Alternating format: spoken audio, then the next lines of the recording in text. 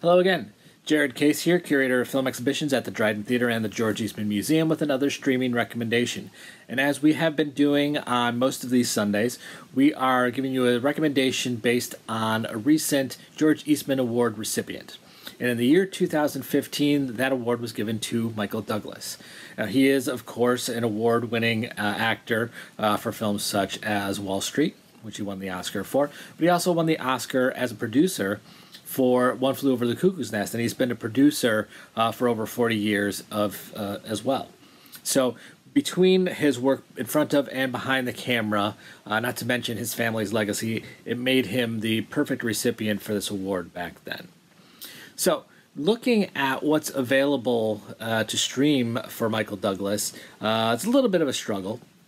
There are several films that he's featured in as a supporting player, but not really his performance. I was tempted to give you Haywire, the Steven Soderbergh film, which I happen to enjoy a lot. I was also tempted to give you Romancing the Stone, which is a lead performance from 1983. It doesn't quite live up to the 12-year-old memories that I have.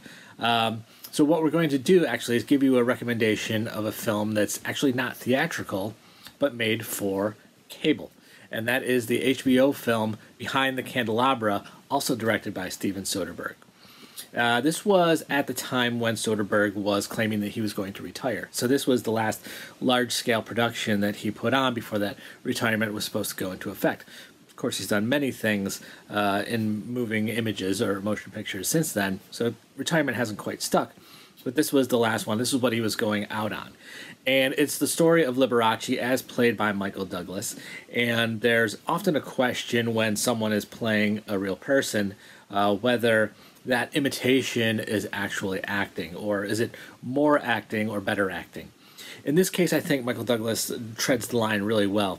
He definitely evokes the character of Liberace, who I do remember from my childhood, both in terms of his voice and his movement, his affectation. But there is genuine emotion that's coming through this performance. So it's not just someone doing impression and saying lines. There is acting going on. And he's acting across from Matt Damon, who's also playing a real person, Scott Thorson, who was Liberace's companion for 6 years in the late 70s and early 80s. And this is actually based on his book. And it's another one of these Hollywood cautionary tales where there's someone coming up and someone who's at the top, and the power dynamics that have to do with a romantic relationship and fame and money and how it comes into it, and of course how it ends poorly when all is said and done. But a really interesting performance. Steven Soderbergh produces this lavishly and truly in the spirit of what Liberace was, or at least what he liked us to perceive that he was, and that he liked to believe that he was.